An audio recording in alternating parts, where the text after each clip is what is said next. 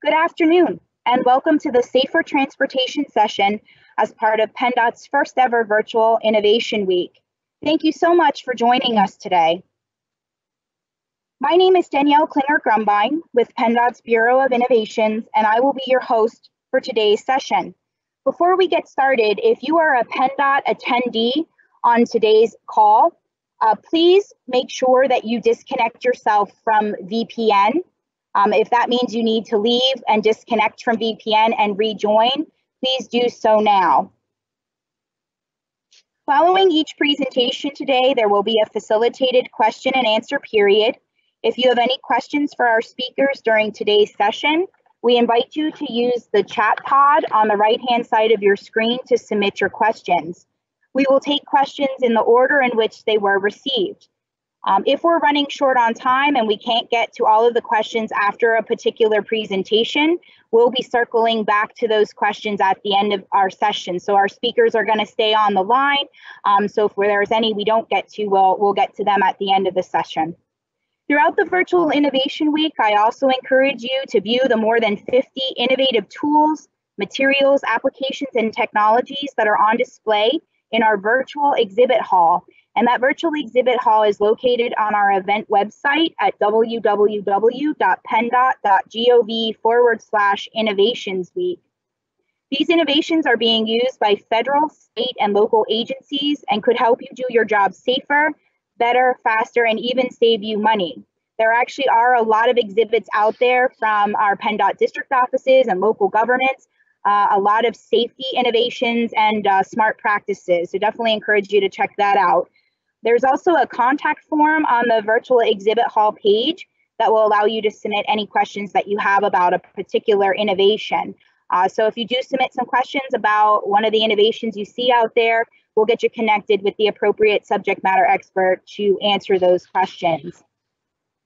And finally, before I introduce our first speaker for this afternoon's session, please be advised that this session is being recorded. And in fact, all recordings from our Virtual Innovation Week sessions will be available on our event website within the next week or so.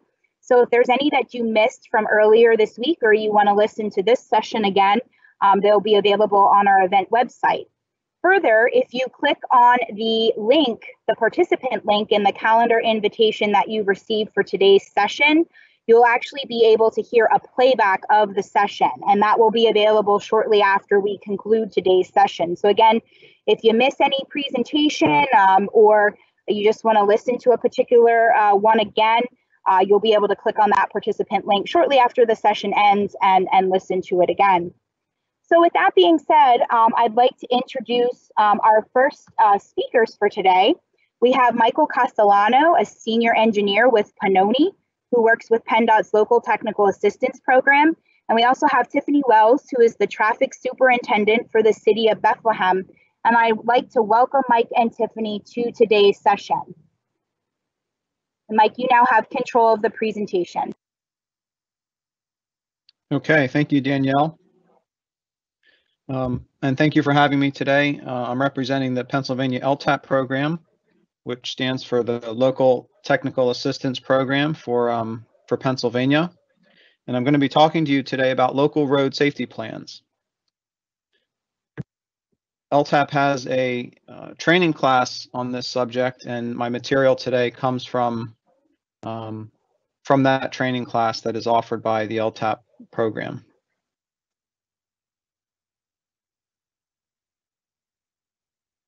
The purpose of a local road safety plan is to identify key safety needs and guide investment decisions to achieve reductions in fatalities and serious injuries. And those are really the focus of the safety efforts, both at the federal and the state level, is to reduce fatalities and serious injuries. In this case, we're talking about local roads for those reductions.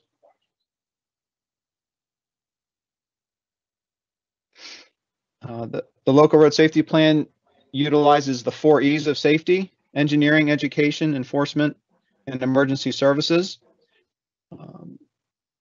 And the local road safety plan that you have in your community, or that you develop in your community, should fit within the Pennsylvania Strategic Highway Safety Plan that is led by PennDOT, and also any safety plans that are at the local level, perhaps by the metropolitan and rural planning organizations.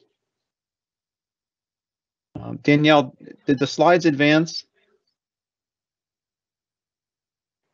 No, it doesn't look like they will. I'll advance them for you, Mike. Okay, I'm having trouble, so thank you. So that second slide was just a definition. If you can go back to that quickly, Danielle.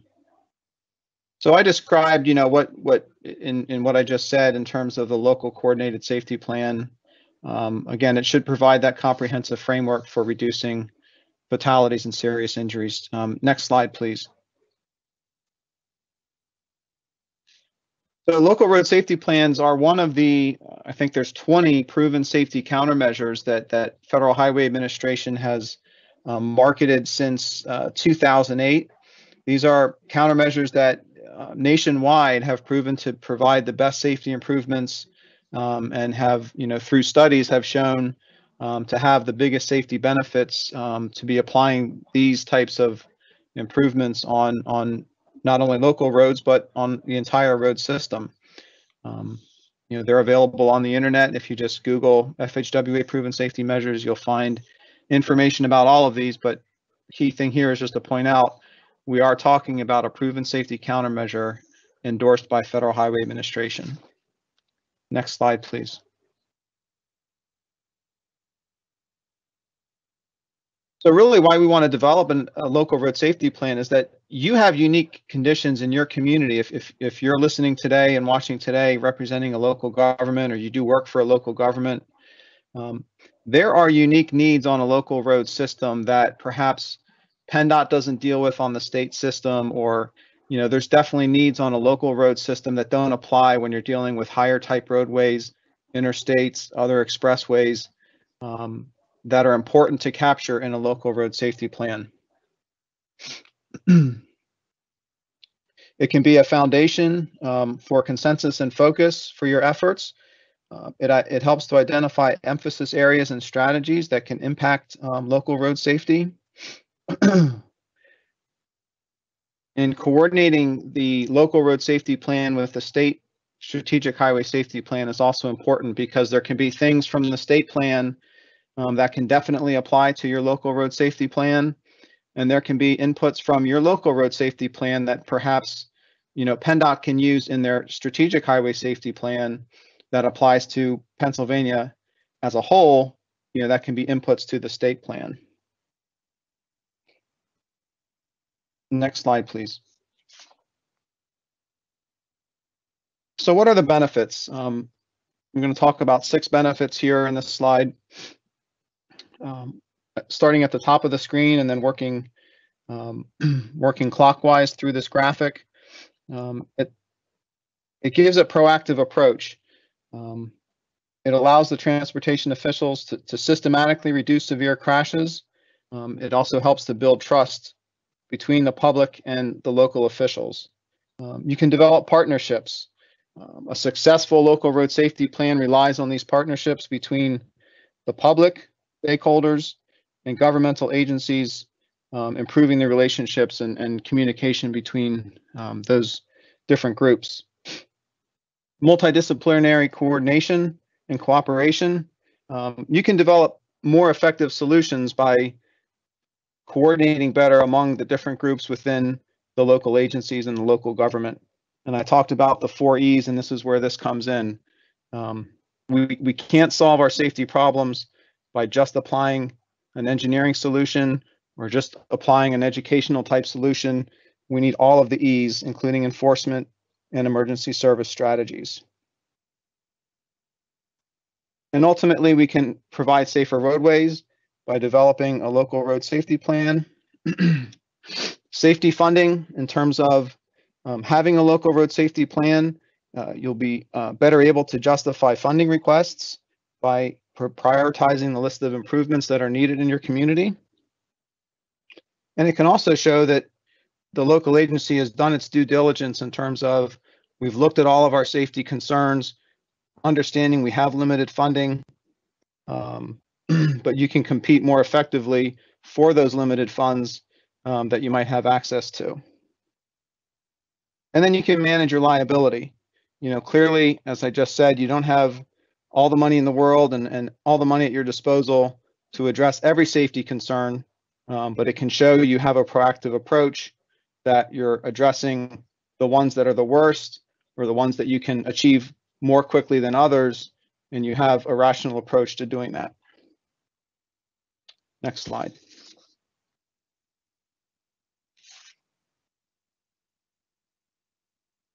So what are some of the success factors that we found both nationally and within Pennsylvania for local road safety plans? The first thing is having a champion.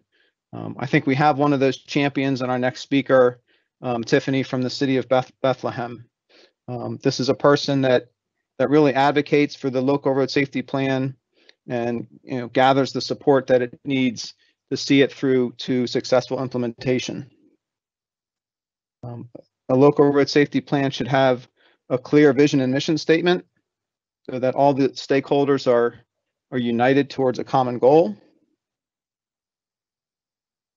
You can assemble collaborative partners. Again, getting all the different partners that are involved as part of the plan is important for ensuring success. Allocating appropriate resources. Again, different groups, when they come to the table, have different resources available to them. There might be different funding sources that different folks know about and can access and can create different access to different funding opportunities that perhaps one or two people might not know about if they've are dealing with or haven't dealt with those different partners and wouldn't know about them otherwise. Then you establish open communication. This is also important with community partners and citizens to get local input and citizen input from the general public to help collaborate and implement the plan. Next slide, please. So this is a federal guide from Federal Highway Administration. It's a little bit dated. It goes back to 2012, but the LTAP course and some of this material was taken from this Federal Highway publication that I'm showing here. Next slide, please. So that publication from Federal Highway Administration describes a 6-step process. And these are the 6 steps in this graphic, from establishing leadership, analyzing your safety data, determining what are your emphasis areas. So you can't do everything all at one time. You need to determine where am I going to emphasize my energies and my resources as far as which problems to try to solve first. Identifying strategies. What am I going to do to solve those problems? What specific strategies am I going to employ? Prioritizing and incorporating those strategies into your plans. And then it's very important that step 6 at the top, always evaluate and make sure you're doing the right thing and the things you're doing are having a positive effect and a positive benefit. Next slide, please. And I want to thank everyone for their attention. And Tiffany's next going to talk about kind of an implementation of a local road safety plan, a Vision Zero effort at the city of Bethlehem.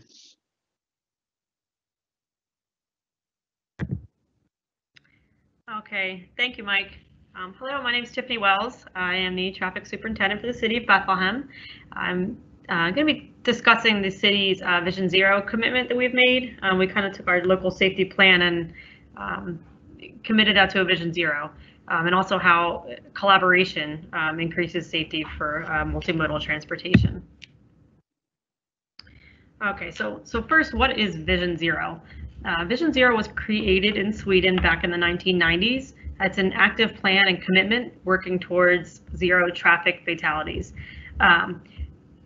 Basically, you have to accept that traffic fatalities can be prevented. That is the mindset of a Vision Zero plan. And it does not just focus on vehicular traffic, it focuses on all modes of transportation. So the city of Bethlehem adopted their Vision Zero plan back in 2016 by the mayor, who fully adopted that and put that out. However, the city was basically following the Vision Zero goals and strategies for over 20 years. The city's had a group that we coined CTAC. It stands for Citizen Traffic Advisory Committee. I must say there's, although I'm very heavily involved, but the city does have a champion, that CTAC and Vision Zero group, Sherry Penshishin. I have to give her a lot of credit. She is our champion for, she's in our health bureau for our CTAC group. So mentioning the health bureau, really the CTAC group is a bunch of groups in the city and outside the city, which includes the health bureau, the planning bureau, public works traffic, our police traffic unit, PennDOT, the Lehigh Valley Health Network, and the Coalition for Appropriate Transportation. So we really found that to be successful and to have a successful local safety plan, which carries into our Vision Zero and CTAC, is collaboration. All of these different groups that I mentioned previously are and we're working towards reducing traffic fatalities and injuries and increasing multimodal transportation. But this Vision Zero and CTAC group really pulls everyone together to get the most out of it. So I'll just start at the top there for education. As far as education, our health bureau, our CAT, and the Lehigh Valley Health Network, they really do a lot of our media outreach. Our health bureau takes care of a lot of the, the teen driving courses, the senior driving, walk to school. CAT does a lot with our bicycle lessons and education on bike riding. And then moving towards the right, obviously enforcement is our police department. They're very heavily involved with us. DUI checkpoints, pedestrian education enforcement, speed enforcement, school crossings. Moving down now, the plan and policy kind of angle on it is obviously our planning department, looking at a complete streets plan and policy, development improvements such as requiring bike racks on new developments, and they're very heavily involved with grant opportunities. And then moving to the left there, physical improvements, which is sort of, that's my area in public works, physical improvements such as speed humps, pavement markings, flashing pedestrian devices, signage, ADA improvements, and that. So really all these different groups have always been doing these, but our Vision Zero plan really just ties all of them together and try to work collectively on one goal. So one of the major programs that's come out of our CTAC group, and I know they've been doing these for many, many years, over 15 years, is a pedestrian enforcement program. So this really does take multiple departments to accomplish this. So basically we have city employees and employees of our health network and PennDOT cross in a marked crosswalk. The crosswalks are uncontrolled, so there's no signals or stop signs to stop the vehicular traffic. We typically try to do 5 to 8 per year, and we try to spread them across the city to gather data and to get the word out kind of in all areas of the city. It's obviously different traffic and vehicular volumes. So basically what we do, we cross the street, we give each vehicle about a block, we walk in the crosswalk, and if the vehicles fail to yield to the pedestrians, our police department is right there with us.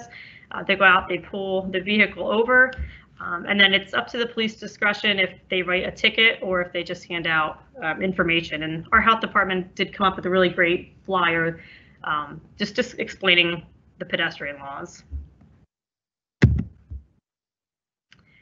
Another great way that we've collaborated internally with the city, but also with many partners outside of the city, was a Walk Roll LV event that the city hosted, and this was in a partnership with the Lehigh Valley Planning Commission. The city and the Planning Commission put on this block party to promote the Lehigh Valley Planning Commission's the Walk Roll plan, obviously just increasing and promoting multimodal transportation.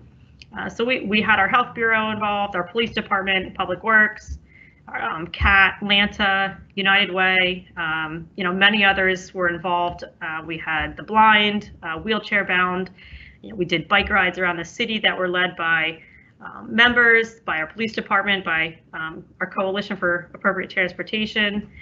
So it was a really successful event that we hope to have continue to have these every spring. Obviously this year didn't happen, but we do hope to continue to have these events. We really feel like it gets the word out there to increase multimodal transportation. Okay, so just moving on to the physical improvements, kind of going back to what Mike had mentioned previously about proven safety countermeasures. These are some physical improvements that the city has done. You'll see we've put in some speed humps. We have both permanent and temporary.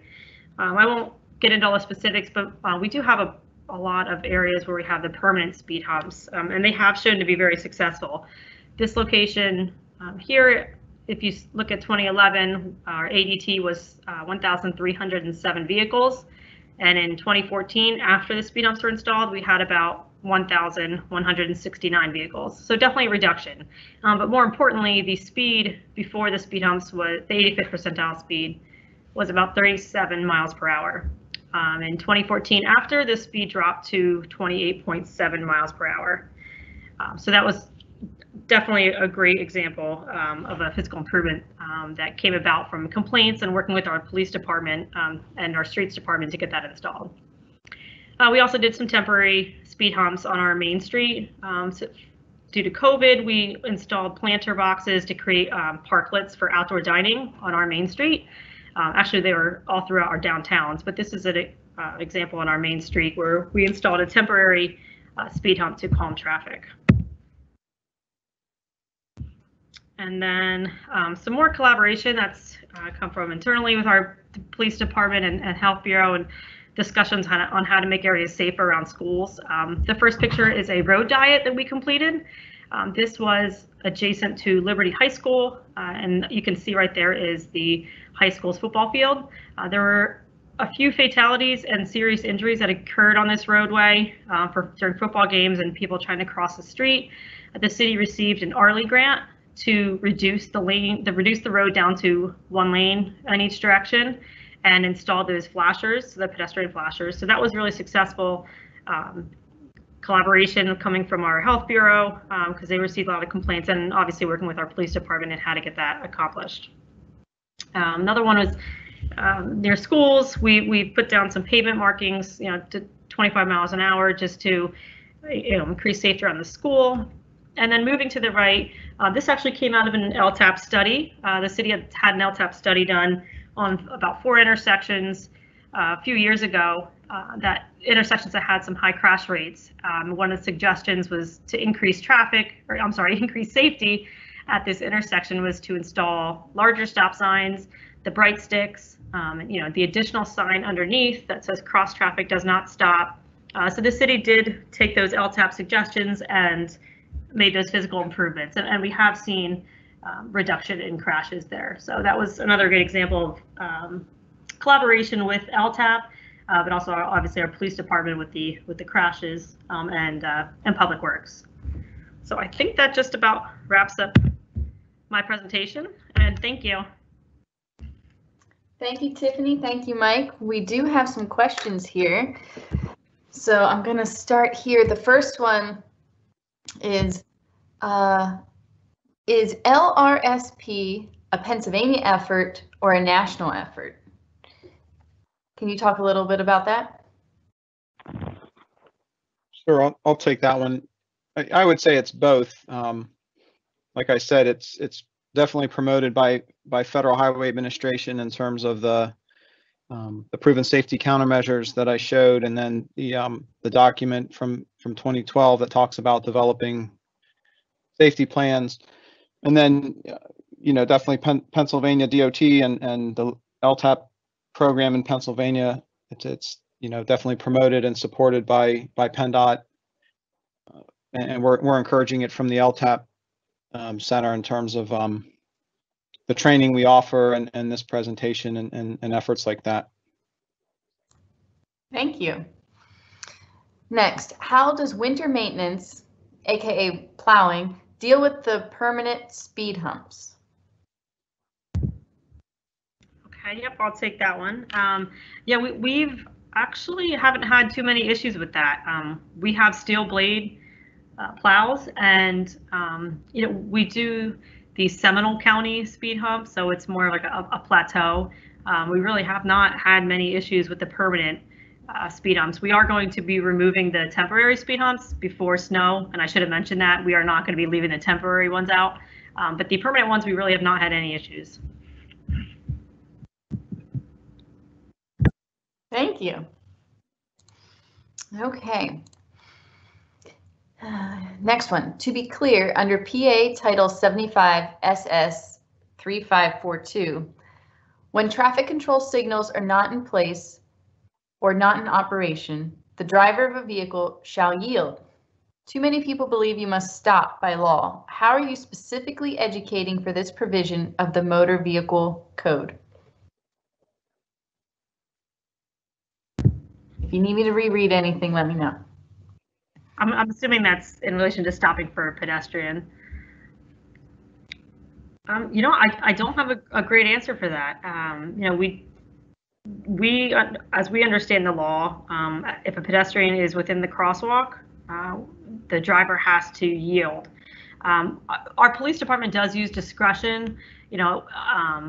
If we had just stepped out into the crosswalk, they're not going to pull somebody over if they don't slam their brakes and stop for us. It's really if we are in the middle of the street and the driver goes completely around us as we are, approaching the double yellow line. So that's interesting, and we'll have to maybe follow back on that question. Thank you. Next, can we get a copy of the flyer on the pedestrian laws that you spoke of quite highly? Or is it out there on the internet somewhere that are linked? I think this is in relation to the flyer that gets handed out at our pedestrian education that the police hand out. We can certainly add that as a link. Our health department, I think, has a PDF or of that flyer. We can certainly circle back and have that added later today or next week. Thank you. Yeah, that could be a follow-up item. Thank you. Okay, we might have time for another question here about, what's the biggest challenge or obstacle faced by the city of Bethlehem in carrying out your Vision Zero plan? Okay, so I think we really have two big struggles. The first, obviously, is buy-in. Vision Zero is aiming towards zero traffic fatalities and death, and there's many, understandably, who feel like that is just not an accomplishable goal. So I think really getting buy-in and having folks understand that yes, we can reduce and we can prevent accidents. That is difficult to change the mindset of certain people. The second really would be funding. We have all these grand goals and objectives and projects that we would like to happen, but the funding often isn't there. So that's why we look to the ARLI grants, TAZA grants, the multimodal grants. So we've applied and have been successful with quite a few of them, but really it's just constant applying for grants to try to make some of these projects happen. Thank you. Last question here from Mike. What is the best way to get started on a local road safety plan? Any tips? Well, I guess I would encourage folks to, to look into the LTAP class or to inquire about, where it's going to be offered next, or offer to host it in your jurisdiction. And that's a half-day class. It's a 4-hour class to learn about it, learn about local road safety plans, and to help you start applying some of the concepts that we talked about. I think that's probably one of the best ways to go about it. There's the FHWA website, I think, is a great source of information.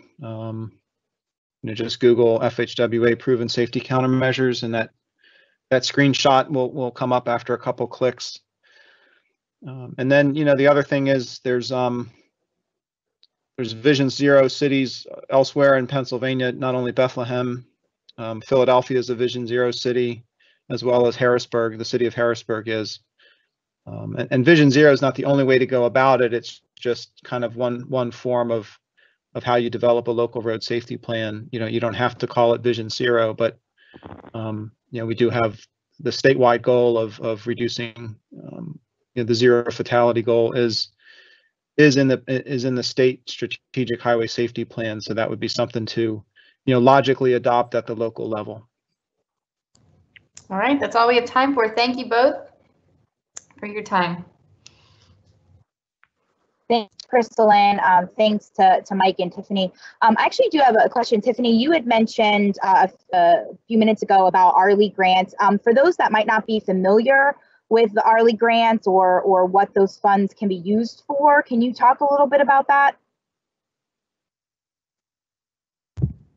Sure. Yeah, I apologize. Yeah, the ARLI is the Automated Red Light Enforcement Grant. By no means am I an expert on that, but just been through the process. We've used it for the road diet and just increasing pedestrian safety and adding the flashers, the pedestrian flashers. So that is a grant, I think, available for signal type or the flashers or pedestrian type safety. I think it is geared more towards signals maybe, but certainly can be used. Like I said, we used it for those flashers to be installed. Thanks, Tiffany. I appreciate that. Again, my thanks to you and Mike for your presentation today. Again, just as a reminder, if you do have additional questions for Mike or Tiffany, again, use that chat pod on the right-hand side of your screen. If we do get additional questions in for Tiffany and Mike, we'll circle back to those toward the end of the session. So I'd like to introduce our next speaker today. His name is Jeffrey Roker. He's the Senior Traffic Control Specialist in the Highway Safety and Traffic Operations Division under PennDOT's Bureau of Maintenance and Operations. Just a quick programming note, Jeff actually has two presentations today, one on the Highway Safety Network screening and then the other on the Pennsylvania Crash Information Tool. So we're gonna listen to both of Jeff's presentations here before we move on to a speaker after Jeff, Pierce. So at this juncture, I'm gonna turn it over to Jeff and welcome him to today's session. Jeff. Thanks, Danielle. Good afternoon, everyone. Yep, I'm gonna, like Danielle said, I have two presentations, and I'm gonna start off with our Highway Safety Network screening process.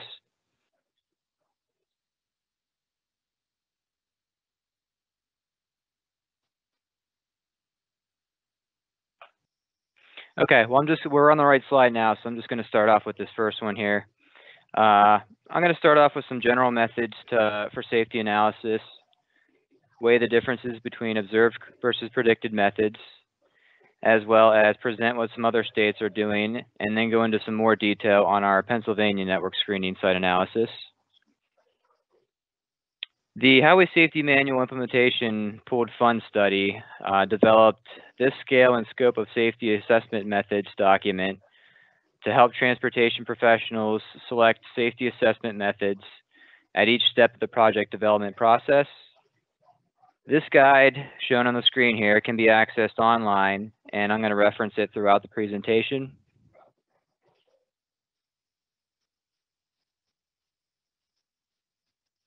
Next slide.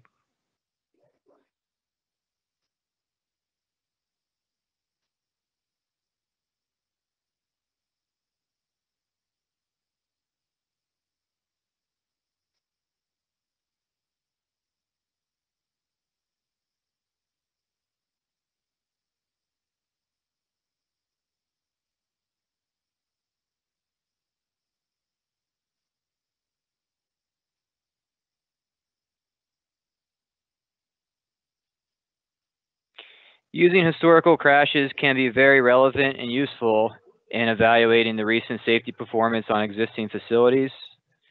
We generally use the most recent 5-year time period for observed crashes. However, using only historical crashes becomes less relevant in estimating the future safety performance, especially when traffic conditions change or we implement a safety project at a specific location. Observed crashes could be relatively useless when the type or the character of the roadway changes, or in the case of a newly constructed bridge or a roadway, we might not even have any historical data in those cases. So there is a need to select the appropriate safety assessment method, specialized projects and situations. Next slide.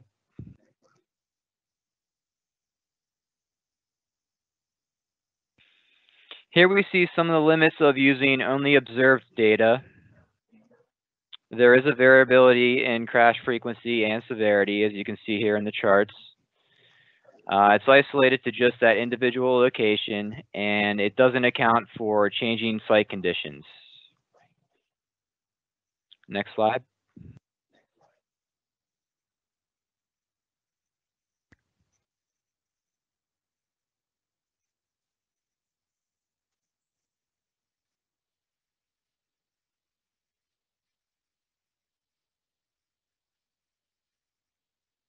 So for many years, we used crash rate, and that has been the most common measure of safety.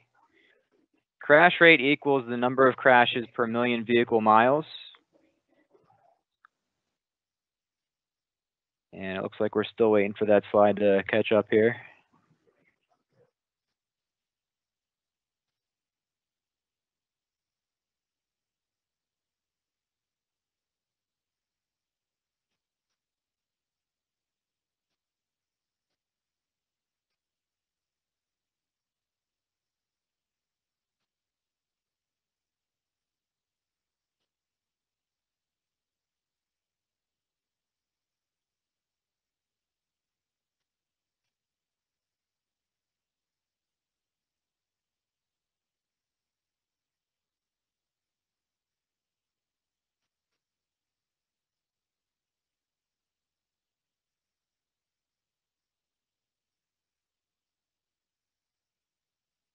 Okay, there we go. If you can you move on to the next slide?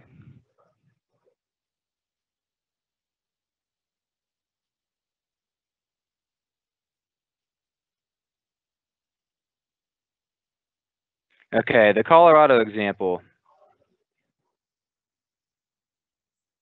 This data is courtesy of Patricia Welshberg from the Montana Department of Transportation. Here we have a corridor just west of Denver, Colorado. Gambling was introduced here in 1992. You can see the accident counts and the ADT before and after multiple casinos opened in this area. Crashes increased significantly, but the average daily traffic increased as well. Next slide. And next slide.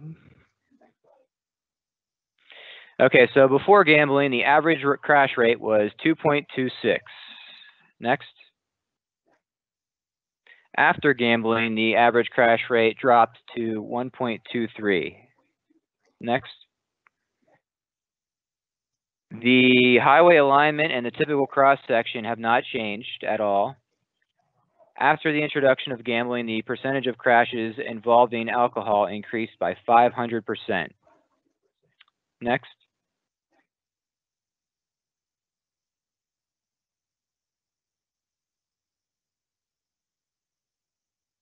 So the question I'd like to pose is, drinking and driving plus gambling good for highway safety? Of course, the answer is no. What we saw here was the traffic volume increased due to the casinos opening in the area and dramatically changed the crash rate. So this is a good example of why crash rates are not a good metric for judging highway safety. Next slide.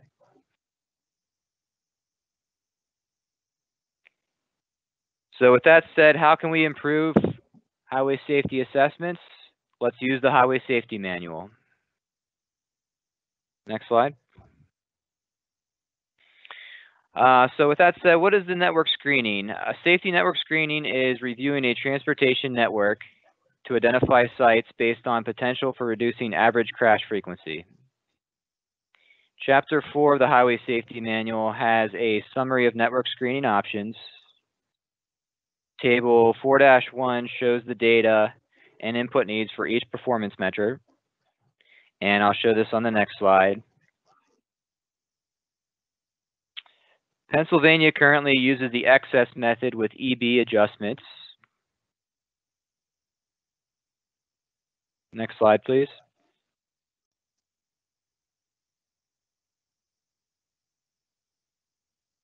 Okay, so here we see that chart.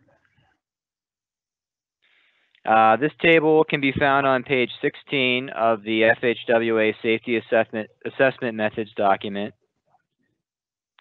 While using crash rates and frequencies have been popular in the past, the next edition of the Highway Safety Manual, which is expected to be released next year or in 2022, will not have the first 4 measures here shown in this chart, and pretty much include only predictive methods. Most states have adopted the level of service safety or some other method that we are using. Excess crash frequency with EB adjustment is the one that we're using there, shown, highlighted at the bottom. Next slide. Okay, well, if we can't get to the next slide, I'm just going to jump ahead here a little bit in my presentation. Our network screening is divided into 2 distinct facilities. We have both intersections and segments. In addition to the safety performance functions and ADT, segments account for passing zones, shoulder rumble strips, driveways, intersections, and curves. Classifying an area as urban versus rural is subject to the roadway characteristics, surrounding population, and land uses, and is at the user's discretion. In the Highway Safety Manual, the definition of urban and rural areas is based on the FHWA guidelines, which classify urban areas as places where the population is greater than 5,000 persons. Rural areas are defined as populations with less than 5,000 persons.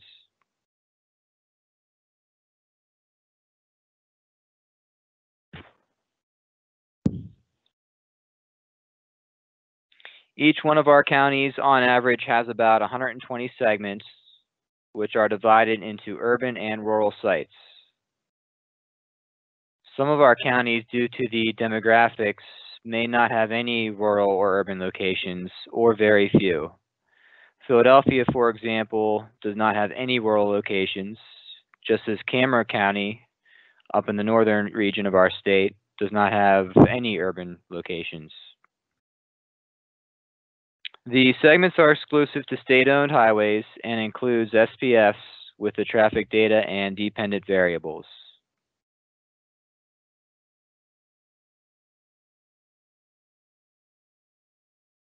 To establish our segment locations, we had to modify our cluster parameters for each county, which varied between 3 and 12 crashes per 1,000 feet. Okay, it looks like we have the PowerPoint back up and running. You can go back a few slides there. Yep, back to the segments right there. Next one. There we go. We had to filter out intersection crashes since they have a completely separate screening. We determined if a highway is rural or urban based on municipality classification, and that will be changing, by the way, in our next round of network screening as we switch to using the U.S. Census boundaries. We had to determine the cluster crash amounts to get an average of 120 locations per county, and segments were extended to eliminate partial curves. And we also merged primary and secondary segments together. As for the intersections, each county on average has about 160 locations. They were also split into rural or urban tabs. And certain counties did not have any locations due to the demographics, just like the segments. Again, Philadelphia has no rural areas, no rural intersections. Intersections can be divided into state-to-state roads or state-to-local roads, but they must include at least one state road. State-to-local intersections required additional traffic volumes to be collected, which I'll discuss more on the next slide. And just like the segments, the intersections include safety performance functions with ADT and dependent variables. So for the local road data, we needed to collect ADT for most of the sites as we did not have it ready-made. 2,261 local highway counts were necessary across 694 municipalities. Each PennDOT district was provided a list of intersections where traffic volumes were being collected. And we received many inquiries from the municipalities regarding the counts, asking for more details and if they can have access to the data. As far as the filtering method for the intersections, similar to the segments, we had to modify the clusters to at least three or more crashes within a 250-foot cluster radius from the center of the intersection. We had to determine if the highway was rural or urban based on the municipality classification. The crash amounts were cut off to get an average of 160 locations per county. And the locations were evaluated to determine specific intersection type, proper safety performance function, which required combining and splitting and even eliminating certain intersections based on critical parameters. We also evaluated predicted values and sorted them to compare locations with the highest safety potential. Next slide. Okay, so here we see a visual representation of our network screening on a map. This is the statewide view of what the network screening looks like. And we customized the color schemes so that the locations with the highest safety need display in red and orange. So basically they just jump out at you right away. And then the green and yellow areas have smaller excess values. Yep, go ahead, next slide. As we zoom in on the map, you can see that urban intersections are a hollow dot, whereas the rural intersections are a full circle. The urban segments are a solid line, and the rural segments are a dotted line. And then once you click on a specific facility type, more details for that location will display, including the speed limit, the ADT, the number of observed crashes, the excess value.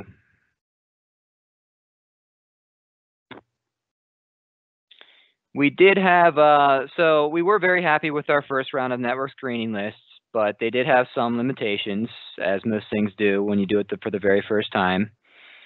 Most of those limitations will be addressed in our next round of network screening, which is actually underway right now. We hope to have that finalized some point next year. But as for some of the limitations for the first round, they did not include roundabouts, ramps, and freeways, since Pennsylvania did not have safety performance functions or calibration factors at the time for those highway facilities. The total crash frequency was included only. We did not include SPS specific to just fatal and injury crashes, which in a lot of cases is preferred. The segments were based on primary or secondary sides, but not both. And there was also a very tight intersection spacing that was required for further analysis, and the intersection-related crashes outside of 250 feet were not included in the analysis. Some of the benefits of the network screening: the locations have helped select highway safety improvement project sites. This is our federal funding source for safety improvements, as well as the low-cost safety improvement projects, which is a $10 million pot of funding in as far as state funds that we receive each year for low-cost safety improvements. We refer to these county reports when providing design project crash analysis. They should be used in place of homogeneous comparison to crash rate, as I mentioned earlier. They provide a fair comparison of locations based on crash data, facility type, operations, and geometric data, and they do not favor locations with more exposure. So basically all 67 counties across the Commonwealth have many candidate locations, and not just the urban areas with the highest ADT and observed crashes. Full election results from all 67 counties will be in good shape there. And that's basically all I have. I think I saw there was no questions at one point, but I guess we'll open up to more questions now. Yeah, hello. So I'm not seeing any questions coming through the chat feature at this time. And it looks like, even though I'm supposed to be sharing, I don't know. There we go. That'll work. Did the slides disappear for you as well?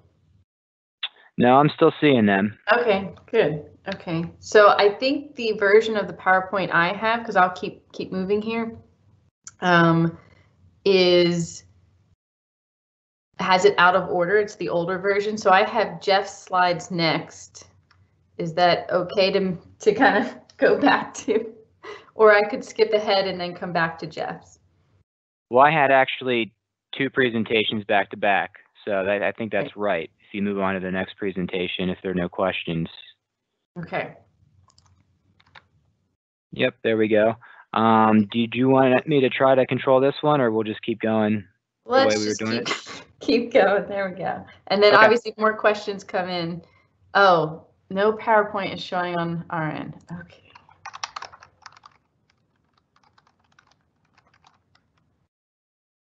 Okay. So Priscilla, I think I'm gonna try sharing again to see if we can get it to work this again here. So just stand by for a second. I'll stop sharing.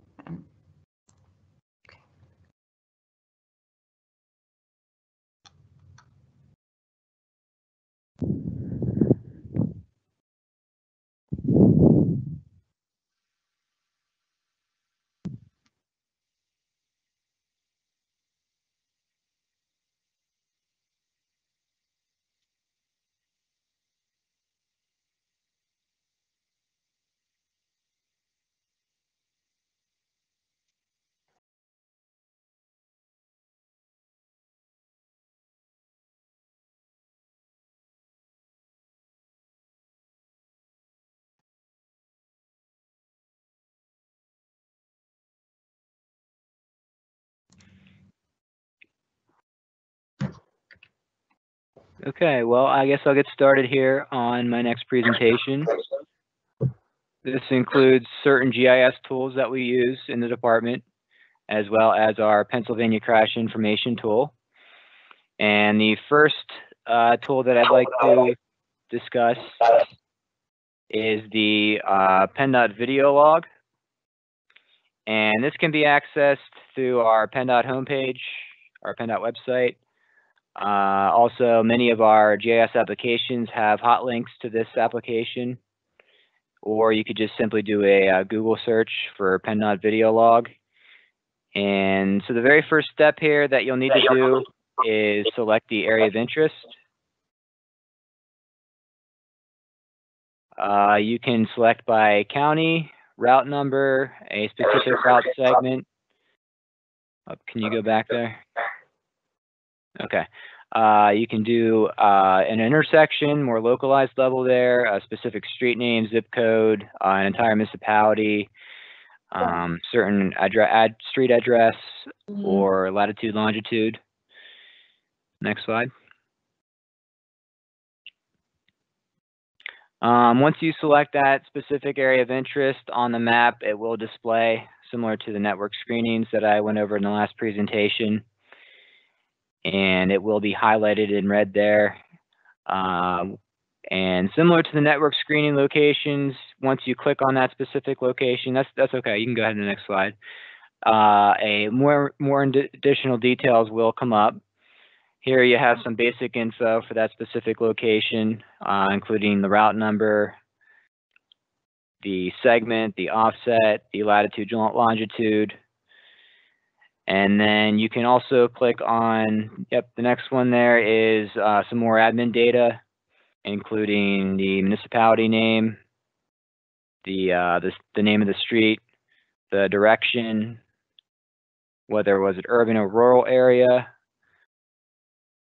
and the divisor type. You have some additional information such as the average daily traffic, truck percentage, the speed limit at that specific location, some roadway data, including the pavement width, width for the right and left shoulders. Next slide. Now this is where the application gets really cool.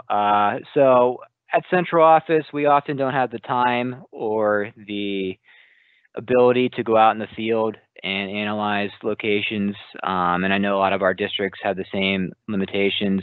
So PennDOT Video Log is very nice because you can go to a specific location and bring up the a video of that location as it looks like out on the roadway. And you can actually click on the play button there and it'll start driving along the roadway for you.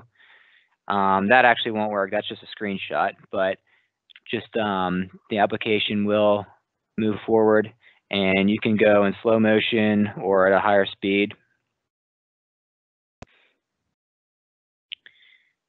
Yep, next slide. The next tool I wanted to get into is our crash data analysis retrieval tool, or CDART for short. And this is an application that I manage and I teach the classes for. We have roughly 500 users, CDART users across the state. It is an intranet application, so you have to have a CWAPA account and be connected to the PennDOT network. And it's available to PennDOT Central Office, district, and county personnel, as well as our state police and metropolitan and rural planning organizations across the state. The very first step is to select your area of interest. And once you do that, you will choose your primary indicator, your crash flag. We have roughly 70 or so flags to choose from, and they are separated into specific categories such as crash events, road weather conditions, driver person factors, the vehicle type, or the severity of the crash. After that, you'll choose your time period. We can go back up to 20 years of data to choose from. And you can query up to all the way to just one specific day, 3-year time period, 5-year, whatever you need to. And then once you choose your time period, you'll choose your output type. And we see 12 different reports to choose from, as well as 6 different maps.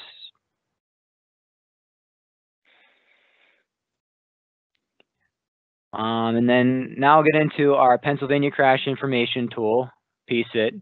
This is basically a public version of CDART. It's an internet application and can be accessed to anyone, any member of the public.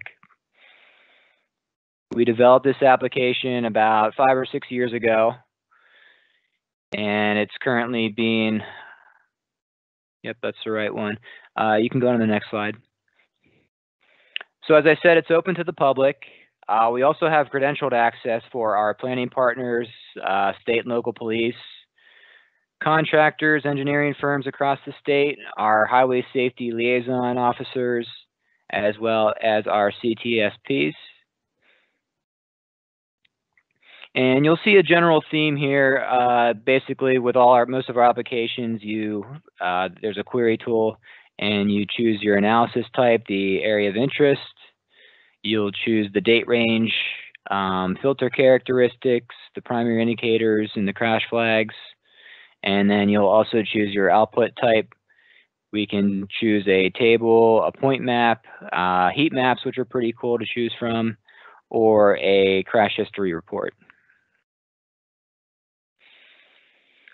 One of the things, if you don't have a specific area of interest that you want to select, you can also do a location by a map.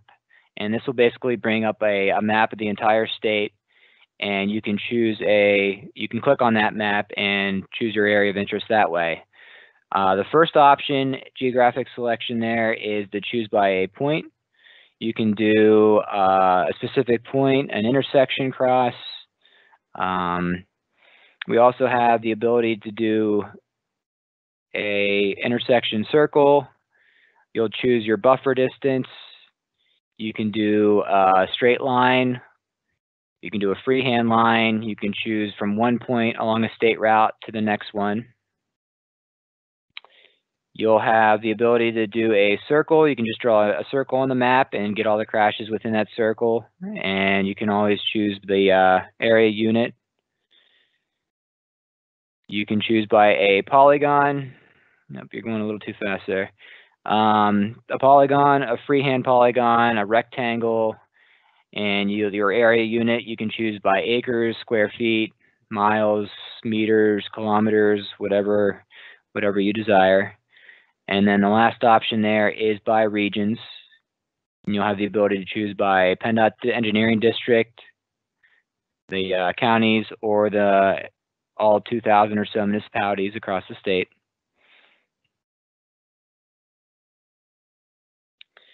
Any questions on PSIT or any of our other GIS tools? Thank you, Jeff. We do have a question in, and I think it might have been related to your first presentation, came in right around our transition time. Is the network screening map accessible to MPOs? Yes. Yep. It's accessible. So we do have access to CDART for our MPO RPOs, and network screenings can be accessed through CDART. They can also be accessed through our PennShare or OneMap applications.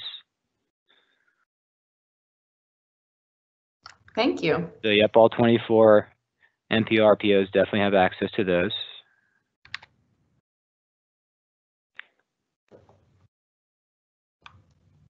That's all the questions that came in so far. If any others come in at the end, I'll be sure to let you know when we get through all the sessions. Okay, sound good. Thank you, Jeff. Excellent, and thank you, Jeff. Again, my apologies to everyone for the technological issues that we're having today. Thank you for hanging in there, sticking with us. We certainly appreciate it. So like Crystal Ann just said, certainly feel free to continue submitting your questions for Jeff, Mike, or Tiffany. So at this point, we're going to move on to our next presenter. Our next presenter is Pierce Su. He is a senior civil engineer in the Highway Safety and Traffic Operations Division under PennDOT's Bureau of Maintenance and Operations, and we'd like to welcome Pierce to today's session. Thank you, Danielle. So I'm going to be talking about our TSMO maps in PennDOT OneMap. So a little background on TSMO. TSMO is Transportation System Management and Operations. Is a set of integrated strategies used to optimize operational performance of existing infrastructure without adding capacity.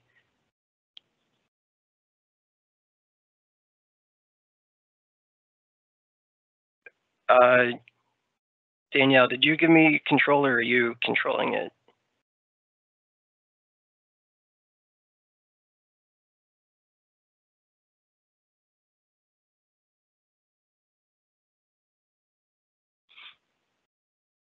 Okay.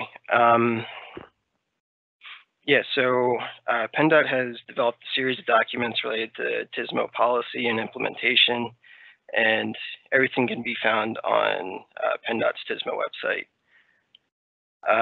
Some to point out is the strategic framework, which makes the case for why TSMO is needed in Pennsylvania. The program plan outlines the needs, strategies, and actions for advancing the TSMO program.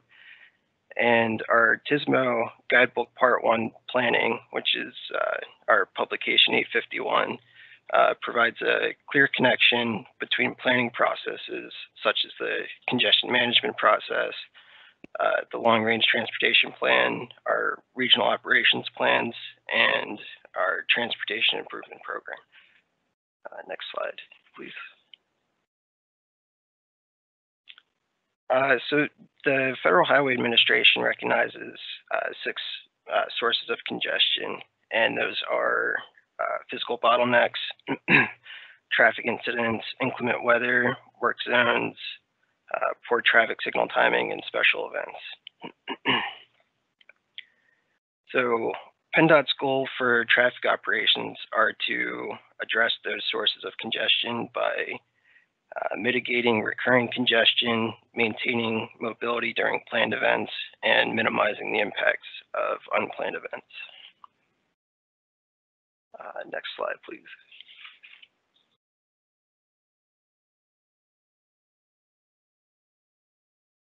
So one tool we're using to address congestion is PennDOT OneMap. PennDOT OneMap is a GIS visualization portal and provides an interface for showing sets of map data, which can be exported and queried for attribute data. This application gives users the ability to query various data sets of GIS data and visualize them on a map. Users are able to filter layers, theme layers, intersect layers, view data tables, import outside data for creating temporary layers. You can print maps to PDFs and also incorporate some outside tools such as Google Street View and PennDOT Videolog.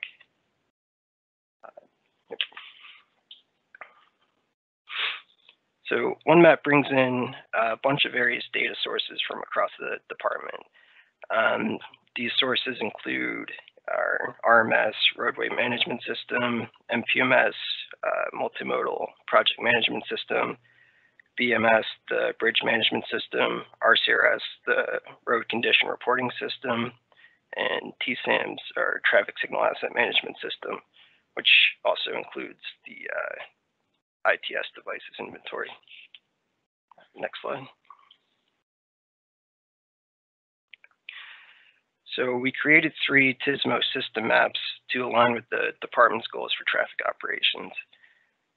We created a map focused on mitigating recurring congestion, a map focused on maintaining mobility during planned events, and a third map focused on mitigating impacts of unplanned events. Next slide. So this is just a screenshot of our recurring congestion map. And this focuses on our traffic signals and bottlenecks. Can you go back one? Thank you. Some layers of note on this map. We have our INRIX bottleneck rankings, and those are calculated from probe speed data. We have our roadway tiering, which is calculated with ADT and truck percentage. We also have our TomTom travel time ratio, also calculated using probe speed data. We have our volume to capacity ratio and our ITS assets and traffic signal locations. Next map. All right, so this is another screenshot showing the planned events, which focuses on work zones and special events. So some layers of note on this map is we have the TIP in development, active, future, and complete. Also have RCRS layers for road work and special events, and also includes ITS assets. Next slide. So this is another screenshot showing the unplanned events. That's our traffic incidents and inclement weather. The layers on this map focuses on, we have RCRS layers for incidents, hazmat response, and flooding. includes some crash clusters for rear end, snow and ice related, curved road, and heavy truck. We also show our locations for our road weather information systems and existing safety improvements locations like guide rail and rumble strips. Next slide. So I mentioned our regional operations plans earlier, or we call them ROPS. So the ROPS complement the TSMO program and are developed in accordance with guidelines set out in our Pub 851. The regional operations plans are used to prioritize and fund TSMO capital projects and studies as part of the Transportation Improvement Program. So the state is broken into 4 regions, each of them based around our regional traffic management centers, and each of those traffic management centers will develop a ROP. So the central region there based in Clearfield completed theirs 2018. The western region out in Bridgeville was 2019. We just finished the eastern region based in Harrisburg earlier this year, and the southeastern region is in progress for theirs. Regional operations plans will be updated on a 4-year cycle.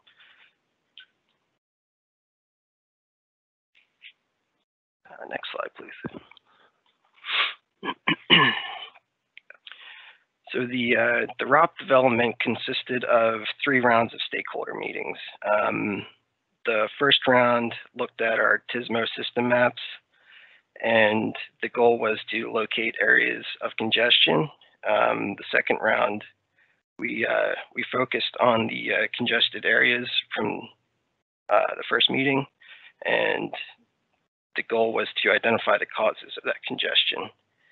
The third round was to apply TSMO strategies to mitigate the identified congestion and come up with a list of projects for inclusion on the ROP.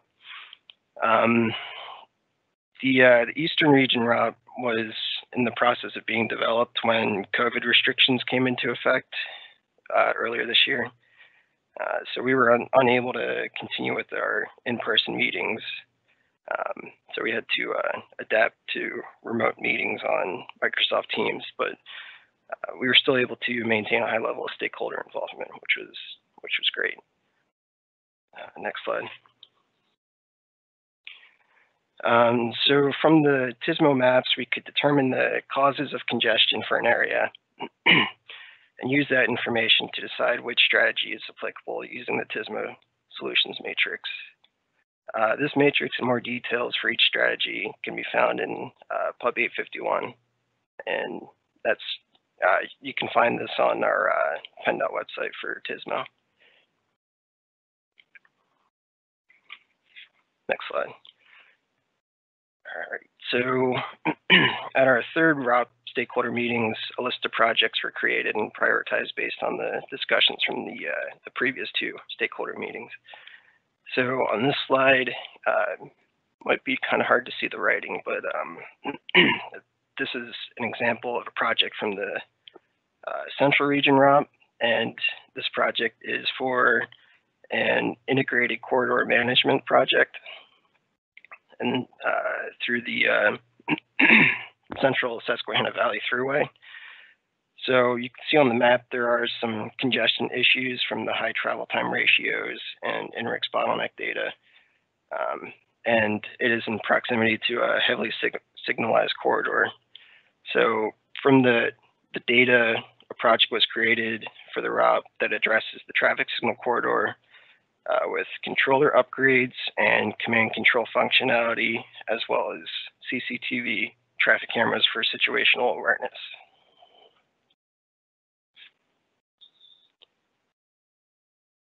So some potential new layers that we're looking at in the future are congestion performance measures like the level of travel time reliability and the truck travel time reliability.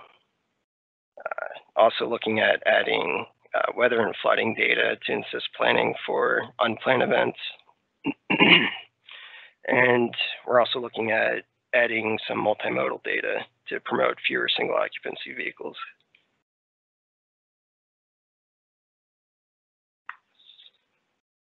And that is all. Thank you. Do we have any questions? Yes. Thank you, Pierce. All right, a question here. In the PCIT, can you search by person? So kind of wondering, is the person search functioning in the PCIT and the filtering under there? I believe this is a question for Jeff, actually. Jeff, are you still there, able to talk a little bit about that? The person search functionality within PCIT.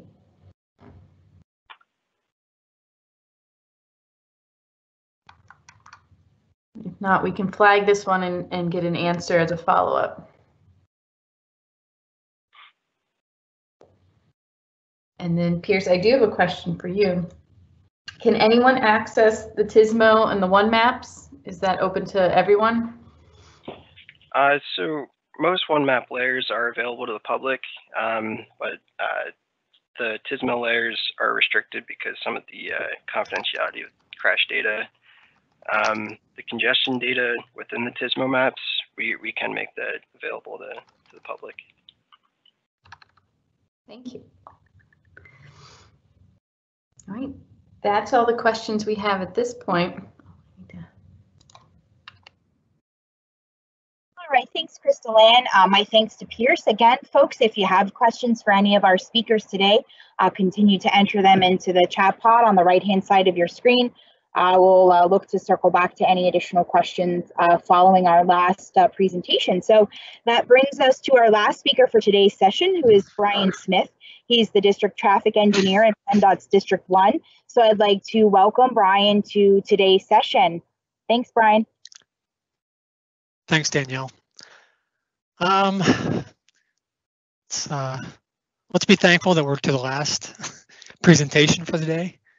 Hopefully I can get through it without too many technical difficulties, but it's a short presentation, just to let everybody know.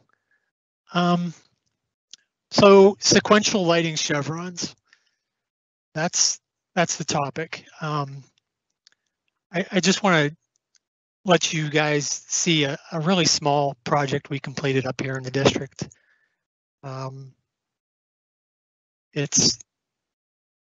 I guess what I can say is there's a bigger project involving the sequential chevrons in Pittsburgh right now. I think they're looking at like 200 signs.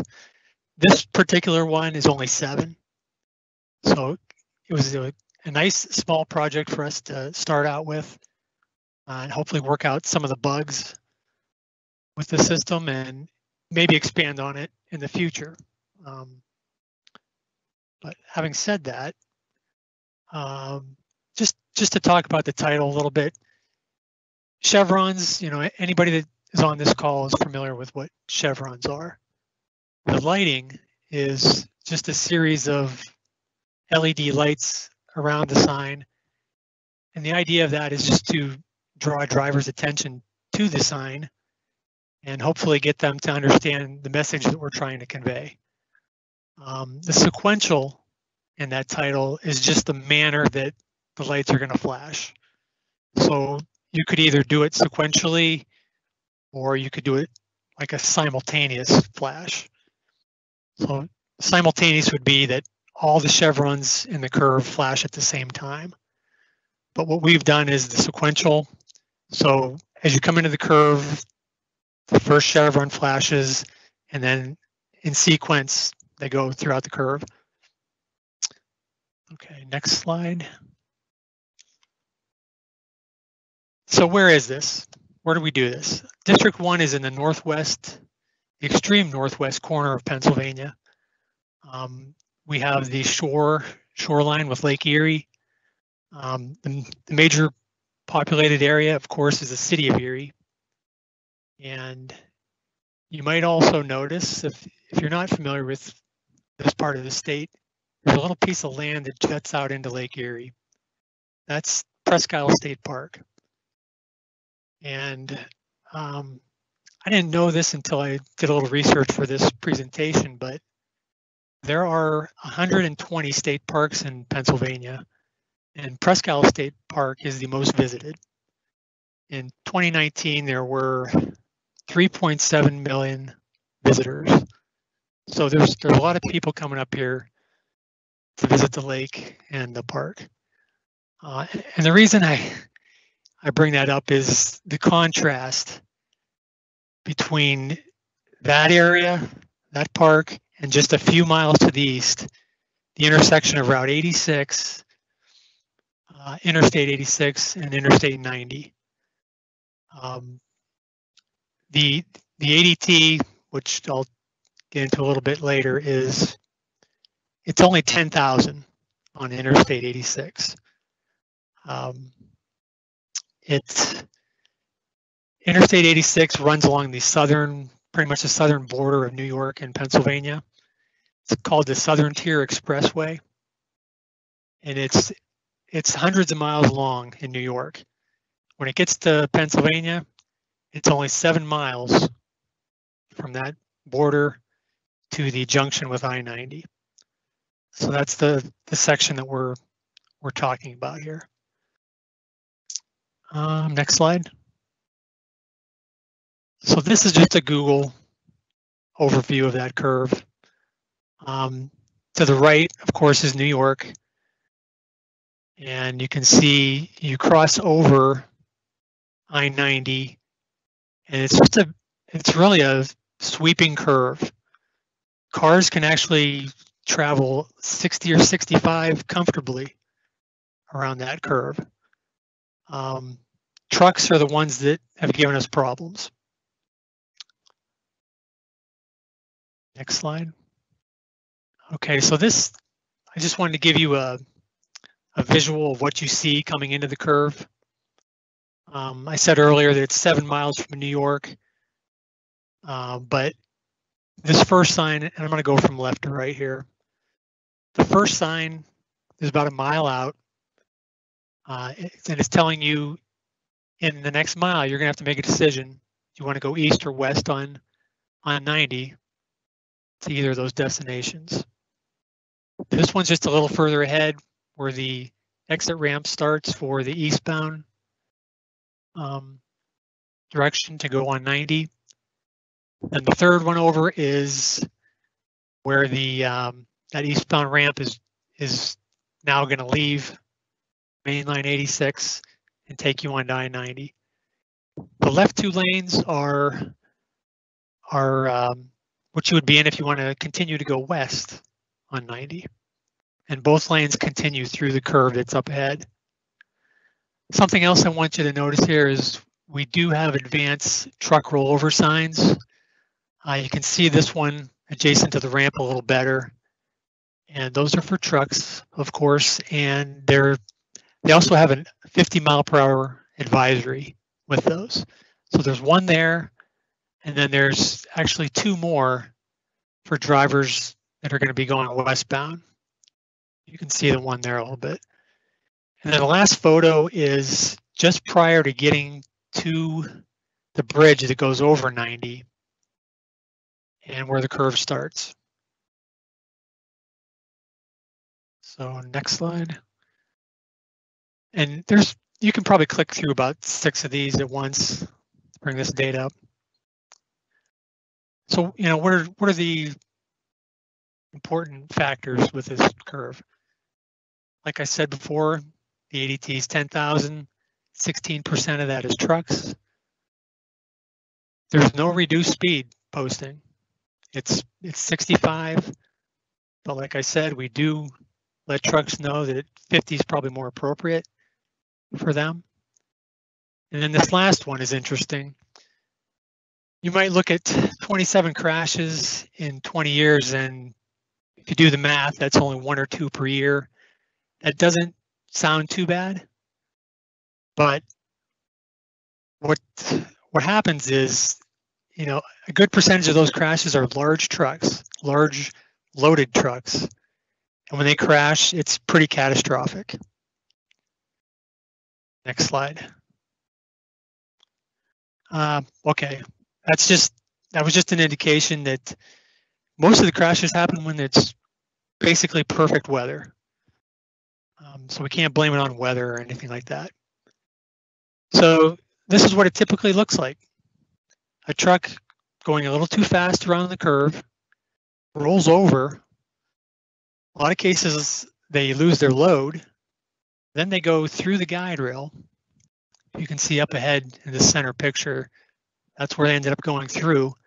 And then it's about a 40-foot drop, 40 to 50 feet down this embankment. And it's steep enough that they typically end up at the bottom.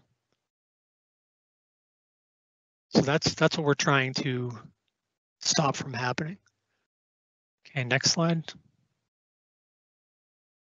So what do we want to do here? We decided, you know, the other devices that we had in place weren't enough. So this system by TAPCO was fairly new. We did a little research and thought that this might be the ticket for us. TAPCO, they're a pretty big company. They manufacture and sell lots of traffic control devices. They seem to be on the leading edge of like electric devices, flashing devices, what you might call smart transportation type devices. So, and at the time that we were making this decision, they were the only company that was Bulletin 15 approved for this type of device. Next slide. Okay. So the way we were fortunate, we happened to have a paving project that was in the queue for Route 86. So we were able to add this device into that existing project. Just made it a much easier install for us. The description we wanted was, or that we made, it was a 24-hour solar powered. So there's options you can have as to when the chevrons flash. We just made the decision we wanted it full time, 24/7, 365. And of course, it's a dynamic curve warning system because, you know, it's a little more than just a static sign. It's actually flashing. So that's where that description comes in. And rather than bid it as individual units, we just lumped it all together as a lump sum unit consisting of 7 chevrons, and the size of them is 24 by 30. So the total bid price for that item was $37,000, or just over $5,000 each. Pretty modest cost for, you know, the benefit that we were going to get out of it. Next slide. Okay, so this is the video. Before I start this, I want to tell you that something I didn't really mention was as you are coming into the curve, it's also at the same time that the view is opening up to Lake Erie. So if you look as I start this and it starts to zoom in a little bit, you'll be able to see Lake Erie. And you'll also be able to see on the left side of the screen, Presque Isle sticking out into the lake. And you can see the bay in between the mainland and Presque Isle. But also, you know, really what I want you to focus on, folks, is all the other devices we have in place to address this curve. There's delineation on the guide rail. There is slow curve warnings. There's RPMs. There's more delineation on the barrier that's here. So we feel like it's well lit up, and you'll see when we start playing this what it looks like.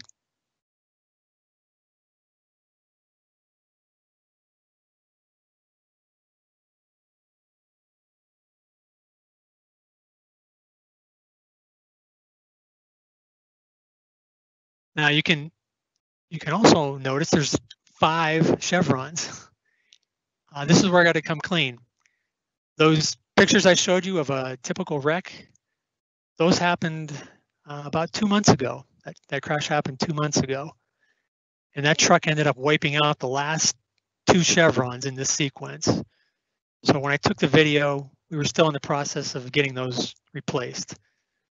But at least you get the idea. I guess one thing I didn't mention also was this installation was completed about a year ago. So it was August or September timeframe. So we have a year in with them and just have that one crash, but you know, it's that typical crash. It seems like we may not have it figured out just yet. We're very happy with the chevrons. There's no question that drivers are alerted to the curve.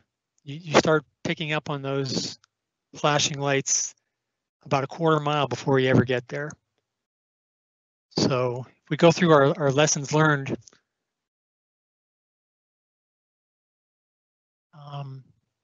so like I was saying, just having the chevrons there might not be enough.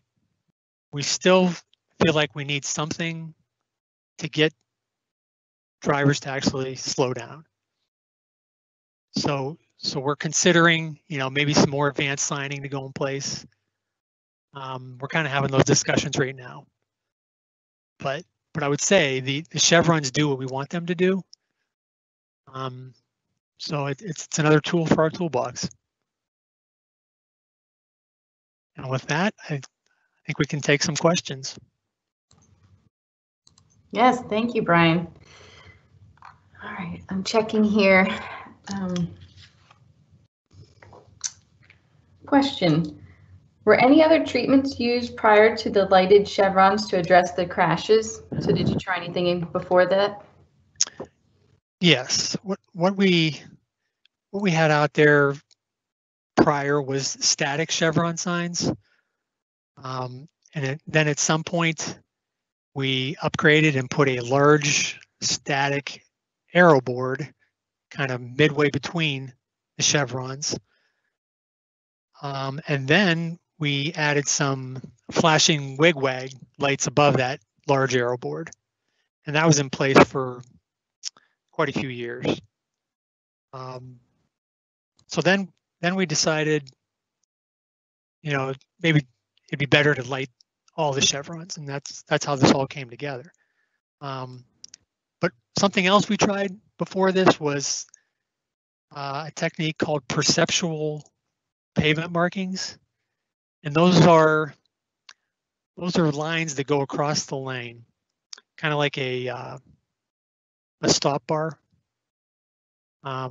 They go across the lane, and they progressively get closer together as you drive over them.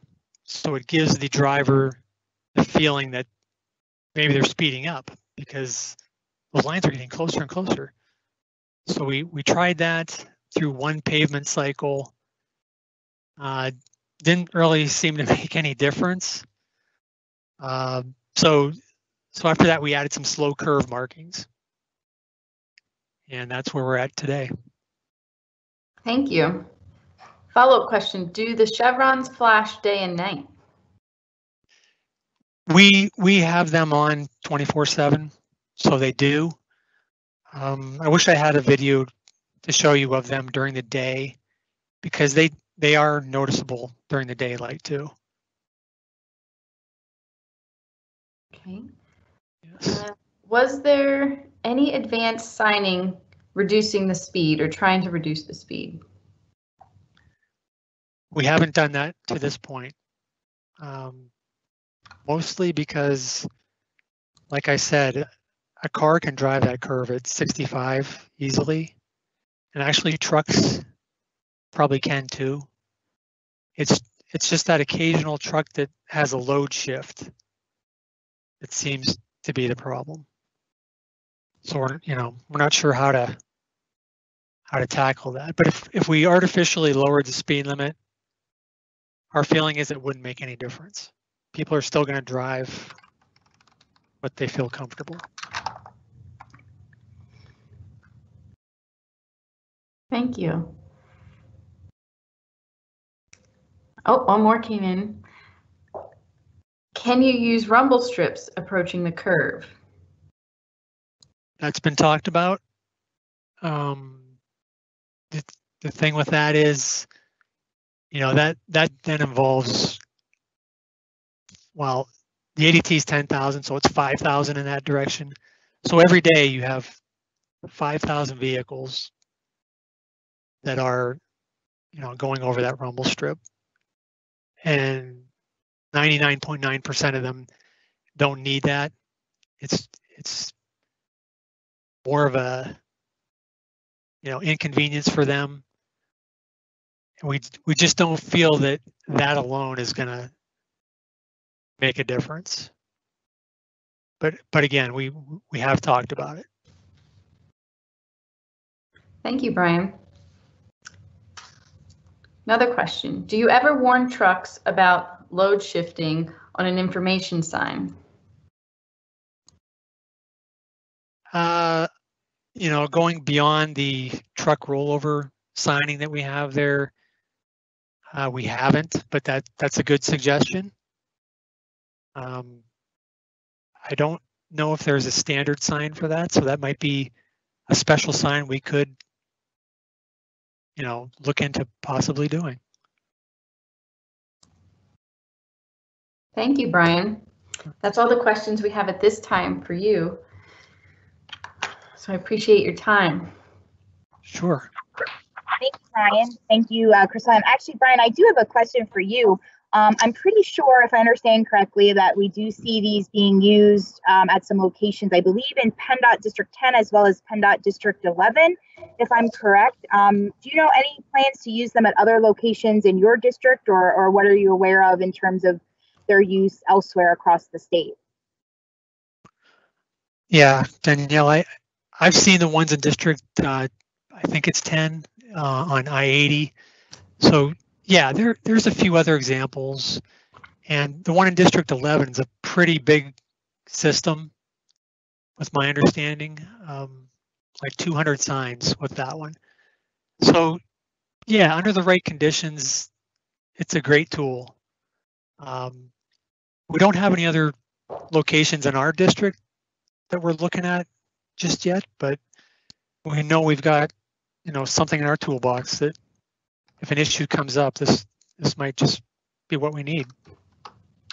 Yeah, Brian, you're actually kind of summing up, I think, the theme for this week, this virtual innovation week, is that these are just more tools in our toolbox, to help us do our jobs better, safer, faster, more efficiently. We've just heard that as a common theme, that, hey, these tools are out there, and where it makes sense to use them, we're using them, or looking to use them. So you summed it up perfectly there.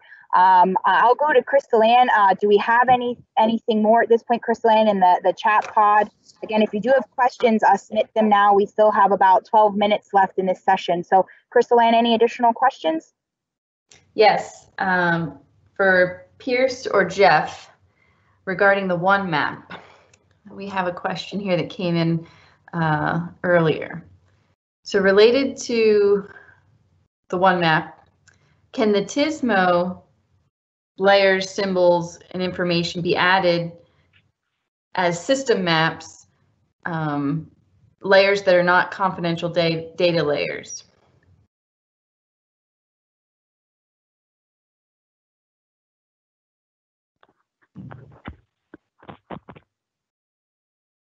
I can, so. This is Jeff. I don't fully understand that question. Pierce, I don't know if you're there. You know more about the TSMO layer. So are they trying to, I guess, it came in two parts. So are the TSMO's PennDOT 1 maps presented in the slides saved maps that could be shared as layers, display symbols as presented, and set up as saved maps to review rather than making a new map for each user? And Yeah, then- so to answer that, they are system maps. You can load them, make whatever changes you want, and save as your own personal version of that map. Each of the layers on those system maps are in the layer catalog. So if you're just interested in a specific layer on the maps, you can just load that from the layer catalog.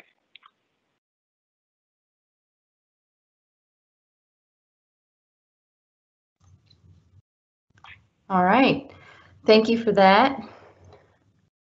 All right, we have another, going back to Brian. This is, I guess, a little more of a statement. District 10 has a series of lighted signs on US 119 north of Indiana, PA, and they're very effective. So sharing that. Thank you. Thank you. And I am caught up with the questions that have come in to date. I know we'll kind of wait a little bit, maybe as Danielle closes, because sometimes they trickle in with a delay. Sure, thank you, Crystal Ann. So just a couple of reminders for everyone on today's session. Well, first and foremost, I'd like to thank all of our speakers.